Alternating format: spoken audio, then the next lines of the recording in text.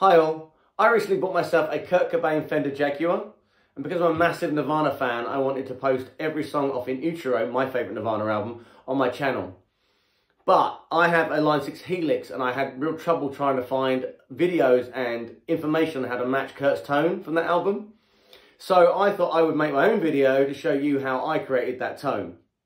Now, I'm assuming you're a Nirvana fan, although you wouldn't be on here watching this, and I'm assuming you're a guitar player, so you know a few things. Kurt used a Fender Twin reverb amp for that album, and he used a Tech 21 Sans amp for the distortion tone. Luckily, the Line 6 Helix has both of those, so I dialed them in, fiddled a little bit, and got a pretty decent tone.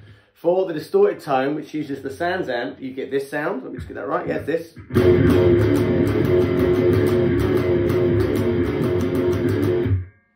And for the clean tone, which is just basically the Fender Twin reverb, you'll get this.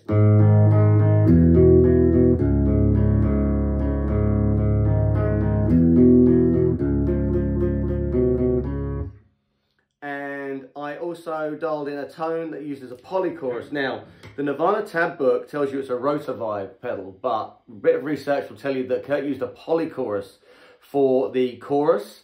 Sorry, not for the chorus. For the guitar solo in Heart-Shaped Box and for the intro for Radio Friendly Unit Shifter.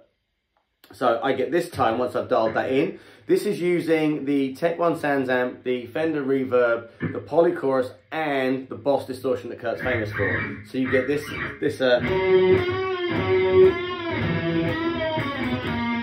that tone. That's used on the chorus. I didn't play that very well, but that's used on the solo for Heart-Shaped Box and the intro for Radio Friendly Unit Shifter.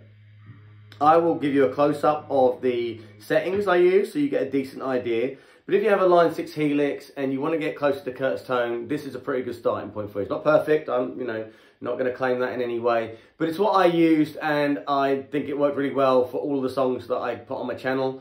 Depending on when you're watching this video, they should be up already or they're on their way to getting up. Please check them out. I hope you like them. Please like and subscribe to my channel. I really appreciate that. There'll be other Nirvana albums in full coming. I'm going to try and do Nevermind, Incesticide, Bleach, and Nirvana Unplugged. And I'm going to try and do all the B-sides as well, but it depends, how much time I have. Anyway, babbling on. Hope you enjoy. Hope these help. Thanks for watching. So as discussed, these are the settings used on my Line 6 Helix to get the tone for an Utero for all the covers that I posted on my channel. This is the clean tone that I used. Is basically just a Fender Twin reverb, nothing else, nothing added at all, no compression or anything like that.